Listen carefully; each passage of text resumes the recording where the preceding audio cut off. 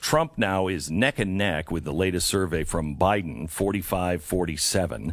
His approval rating now is equal to Obama's in 2012. So it looks like, at least to this, it's a Rasmussen poll, so it's always more friendly, Rasmussen. But it looks like he is closing the gap. He has boosted his approval rating from 49 to 49%. 50% disapproving, which I think is pretty remarkable for as split as this country is. Barack Obama also had a 49% approval rating at this point. I think Biden is the weakest candidate I have seen, perhaps in my lifetime, because if he goes out, I mean, even Charlemagne the God, which I just hate saying. But anyway, he's probably the most influential black broadcaster in America. He's on premier radio networks, the same network that carries mine. Racists. They run the Breakfast Club. And Joe Biden came out and said that Donald Trump is the first racist president to be elected, which I heard, and I actually celebrated because I was like, oh, good, the founders are off the hook. Yeah. But then I started thinking, well, I don't know, Woodrow Wilson, Andrew Jackson, FDR. Yeah, FDR. And everybody leaves FDR up. FDR in the last century rounded up people because even if they were Americans because of their race. So I just like to point out, LBJ, Wilson, Jackson is another great one, and they all seem to be Democrats. But anyway, Charlemagne said, I really wish Joe Biden would shut the F up forever and continue to act like he's starring in the movie A Quiet Place, because as soon as he opens his mouth and makes any noise, he gets us all killed, okay? There's already so many people who are reluctantly only voting for Joe Biden because he's the only option and because Donald J. Trump is trash. Wow. I think he's right. I think he's right. You can't have Joe Biden out because he's not in control of himself anymore. But then again, neither are the Democrats. I want to give you the 15 references in their platform now to whites, and you tell me how much they care about white people. Listen to this. This is in their new platform. We will never amplify or legitimize the voices of bigotry, racism, misogyny, anti-Semitism, Islamophobia, or white supremacy. First of all, no, I think BLM is racist. I'm sorry, but anybody who says all white people are bad or all black people are bad, I'm sorry, that is the definition of racism. But you won't amplify the voices of anti-Semitism? Really? Have you met yourself lately? Median incomes. Now listen, here's plank number 2. Median incomes are lower and poverty rates are higher for black Americans, Latinos, Native Americans, and some Asian Americans and Pacific Islanders compared to median white households. There is a persistent and pernicious racial wealth gap that holds millions of Americans back. The typical white household holds 6 times more wealth than the typical Latino family, 10 times more wealth than the typical black family. You're wealthier, no. So how do you fix that? How do you fix that? You got to take it away. Wow. Got to take it away.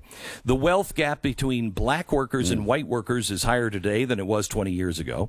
It takes a typical black woman 19 months to earn what a typical white man earns in 12 months. Well, why don't we do apples to apples instead of apples and oranges? How about a black woman and a white woman?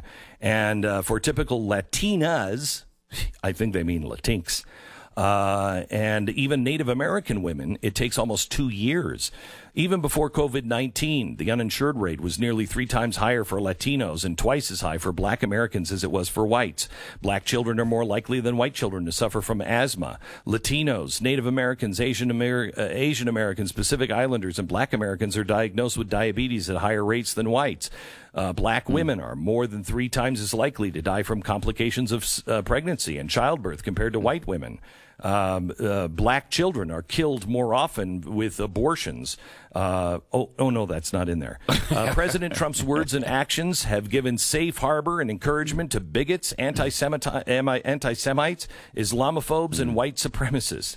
The extreme gap in household wealth and income between people of color, especially black Americans, Latinos, Native Americans, and white families, is hurting our working class and holding our country back. We will confront white nationalist terrorism and combat hate crimes perpetrated against religious minorities. How about religious majorities? Each year, the United States spends $23 billion in schools, predominantly white districts, more than in non-white districts.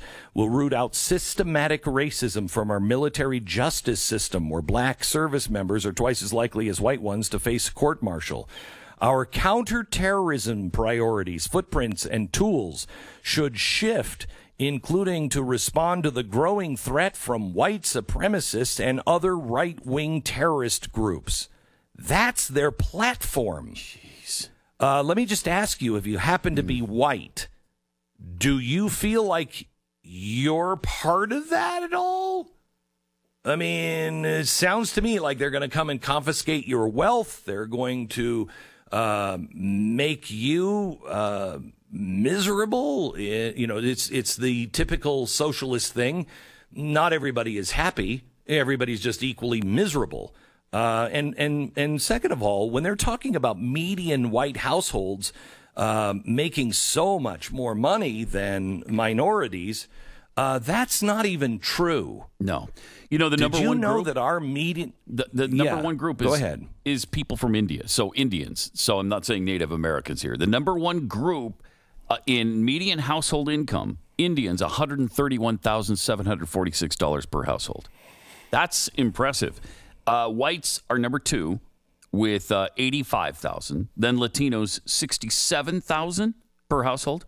Middle Easterners, $56,000. Looks like blacks make around $45,000 medium. Now, so it is more for whites, but it's not 6 or 10 times more, as they were alleging.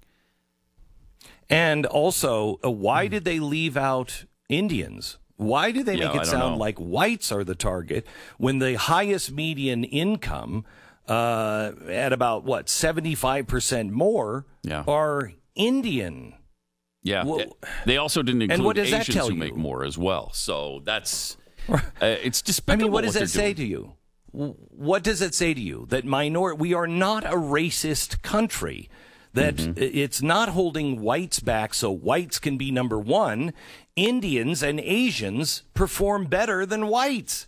This is a meritocracy. That's what this is about. Oh, my gosh. They have gone off the deep end, and now they are spinning this conspiracy theory